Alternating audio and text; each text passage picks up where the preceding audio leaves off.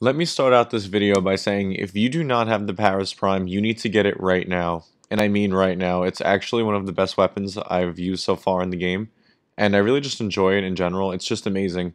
So if you are a newer player, definitely get the Paris Prime. This weapon can literally one-shot people if you're really good at getting headshots.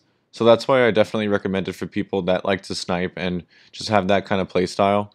You see me, I kind of play up front with it. I don't know why, it's just kind of what I do, and I don't get headshots all the time, but when I do, they die instantly, so it's just amazing just to be able to kill an enemy, especially high-level enemies, that quickly.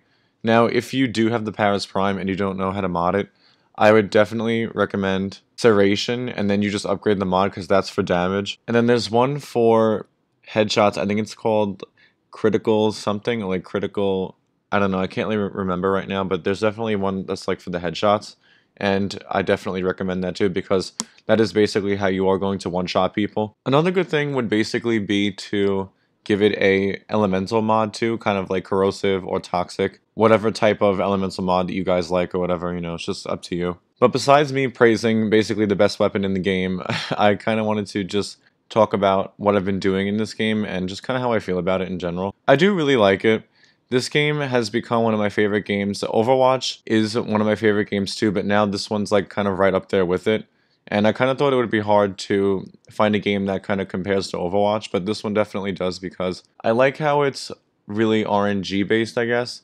Well, sometimes that's not fun, and I'll explain in a minute, but I like how you have to actually farm things and you have to build what you like. So this is just a little bit of my foundry.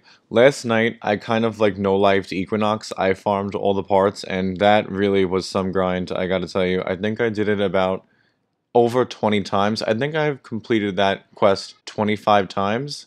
I'm pretty sure it was 25. So she is being built right now. I'm building the day and night aspect. And I actually have Oberon being built now too. The actual final frame is just going to take 3 days now. I'm so close to Necros Prime. He is my favorite frame, so I can't wait to get that. And to try out Oberon, because I know a lot of people don't like him, but I could just kind of want to see how he is. But besides that, thank you for watching these videos. It means a lot to me that people actually want to watch my videos and enjoy my content. As always, thanks for watching, and I'll see you guys next video.